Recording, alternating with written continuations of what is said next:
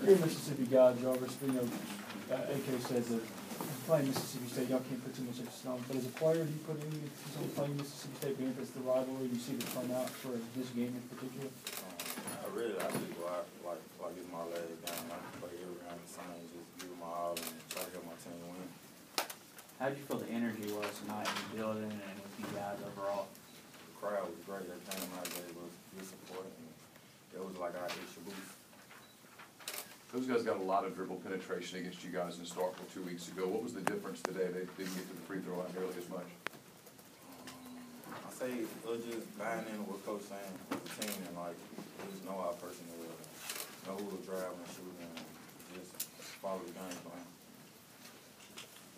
Sebastian had 6 offensive rebounds. AJ had 3.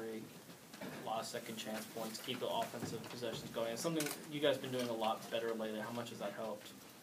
It helped us a lot, give us extra chances to put points on the board and, make other positions and stuff. So they just work hard at what they do. I'm thankful for that.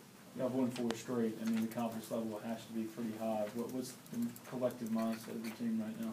We just stand forward. We're going to start from us leaders, and we just got to keep working every day and try to reach our goal and just win another championship. Jarvis, does Andy talk to you guys about an opponent's RPI and that sort of thing, numbers like that when y'all go on the road? Not really. He just tells us just play the game. Let the game come to you and just do what you do.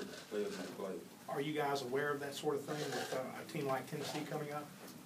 Not really. We feel like we can play with anybody. We put our mind to it, and everybody just take practice and take the game like it's our legs, and we'll be okay. How much does losing Martavius hurt?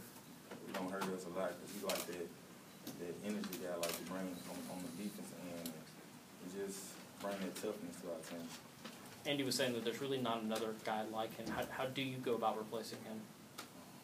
Some of the guys that's not really playing big minutes want to step up and fill their role. And us leaders, upperclassmen, we want to knock our game up a notch. How much do you guys feed off Marshall's energy? Not only when he's scoring, but when he's getting steals and dunks and blocking shots and all that stuff.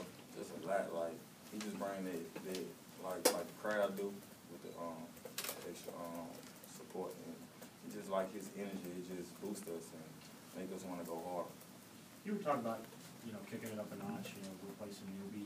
With Perez and Saez, have you noticed those 2 guys specifically in the past 2 weeks have kind of taken a step? It seems like. Yeah, they've been working real hard in practice, and I just keep telling them every day, just keep doing what they're doing and keep your head right and everything take place.